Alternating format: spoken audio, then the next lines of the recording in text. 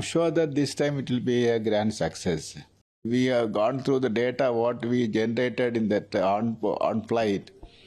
So based on that, corrective measures have been taken.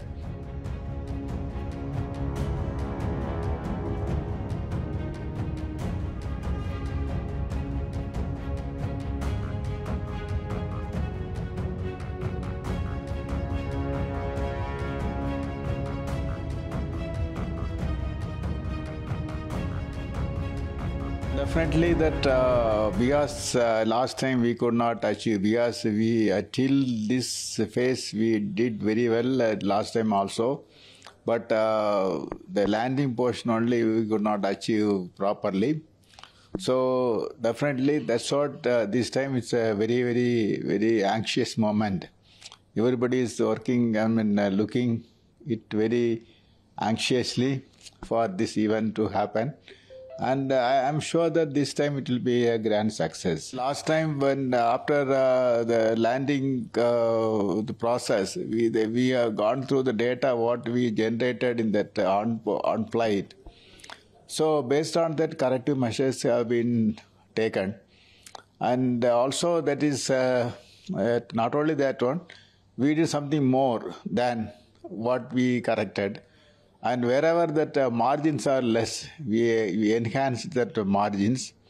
And at the same time, that when that sensors are not functioning, and wherever they're possible, the appropriate redundancy is put it.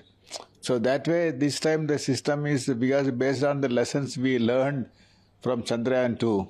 So this time the system is going with more ruggedness.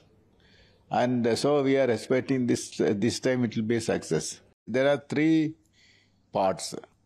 First is that whatever the observations had in that Chandrayaan-2 mission, that has to be corrected. So there are some problems in that the thrusters. There are some problems in the guidance system and the control system. All these corrections in all these three systems have been incorporated without any, it has been incorporated. And now, not only that one, and in case of that the landing to be happened in a slightly higher velocity, landing legs are strengthened. And also that is wherever possible, that is a redundancy is incorporated in the sensor side. So that even if some system fails, that there is an alternative route it will take so that the landing will happen without any problem.